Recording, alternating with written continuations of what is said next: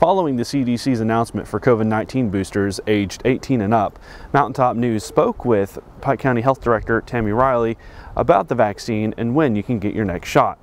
Last week, midweek, Governor Beshear released an executive order allowing and making recommendations for all Kentucky residents age 18 and older to have booster vaccine available to them. What this did is it included approximately 20% of Kentuckians into the recommendations for boosters. Previous to that executive order, those were limited to individuals, 65 and older, those with certain underlying medical conditions, or individuals 18 years and older working in specific work environments.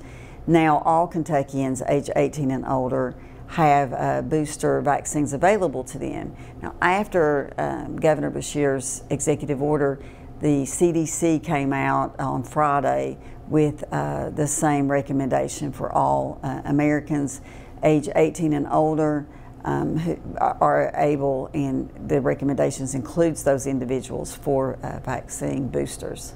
Here at Pikeville Medical Center's Heart and Vascular Institute, we have assembled a comprehensive team of cardiac specialists bringing expertise from all regions of the nation and the world. We have coupled that with cutting-edge technology, providing them the best equipment and operating rooms available. The result is comprehensive cardiac care for the people of our region that is second to none. The Heart and Vascular Institute at Pikeville Medical Center.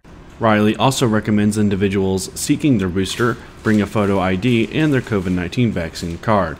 For more information regarding COVID-19 boosters, you can contact Pike County Health at 606-437-5500.